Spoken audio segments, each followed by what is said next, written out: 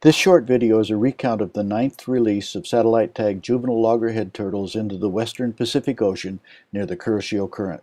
The purpose of this project is to document the migratory behavior of juvenile loggerhead turtles in correlation with various oceanographic parameters. The hope is that this knowledge will allow fisheries management personnel to better manage long-line bycatch issues in the central North Pacific.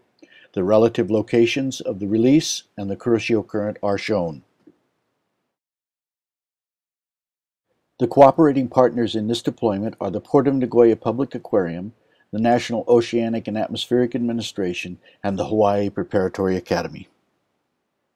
On July 12th, we transported 29 satellite-tagged juvenile loggerhead turtles from Nagoya City to Choshi City, a 9-hour drive. After spending the night at Choshi, we boarded the Choshi Ocean Institute vessel to take the turtles out as near to the Kuroshio Current as we could.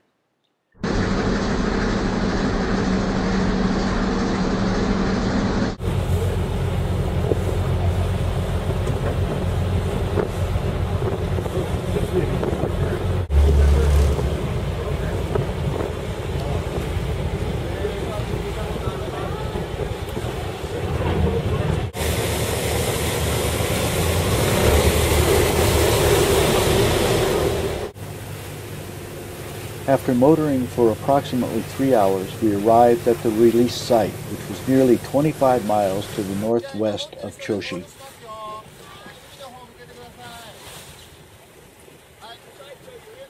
A group of Japanese high school students were on board and assisted in the release of the turtles. Each turtle was taken out of its carrier and dropped into the water. They generally swam away from the release vessel and meandered in the area, seemingly getting their bearings.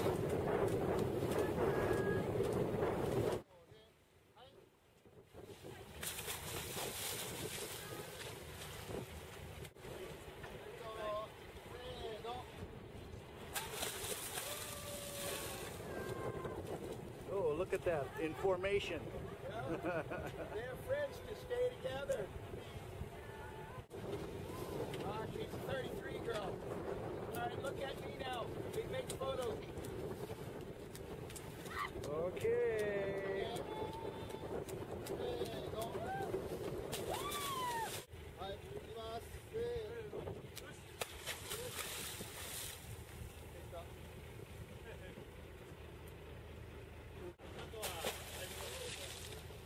Oh, they're just dumping them now.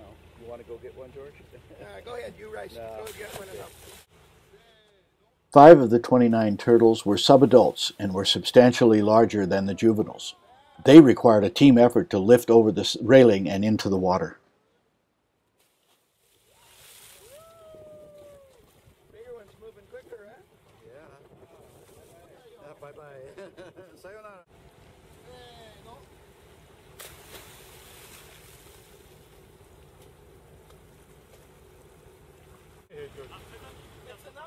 Once all the turtles had been released and they had dispersed out of sight, we motored back to the Choshi Fisherman's Harbor.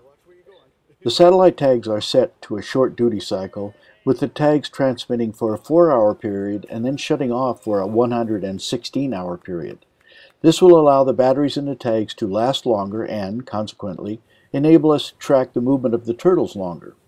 The satellite tracks of the turtles will be mapped and become available in the next few weeks. As they become available, they will be posted online on the HPA website shown at the end of the video.